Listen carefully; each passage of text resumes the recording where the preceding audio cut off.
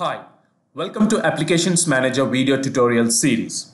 In this video, you will see how to add a Windows monitor in WMI mode.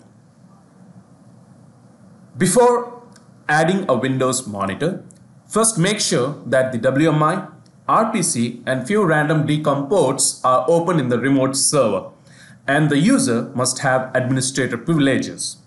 You can even configure non-admin user to add a Windows monitor. The steps to configure non-admin and required ports are given in the description of this video for your reference. Now let's see how to add a Windows monitor in Applications Manager.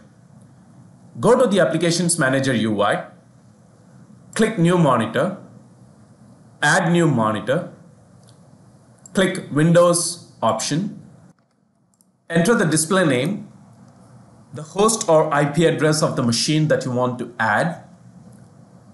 Click Advanced option.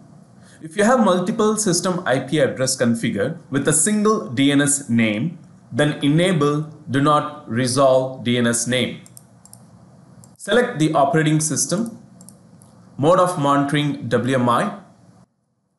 Use below credential, enter the username and password. Enable event log monitoring if you want to monitor various Windows events generated in this machine. Otherwise, you can also do it at later point of time. Provide the timeout and polling interval. And we can click on test credential to check if the details that we have provided here is correct. So let me click on test credential and it got passed, which means the data that we have entered is correct. Click on monitor details to go to the monitor detail page. So in the overview page, we can see the monitor has been added successfully.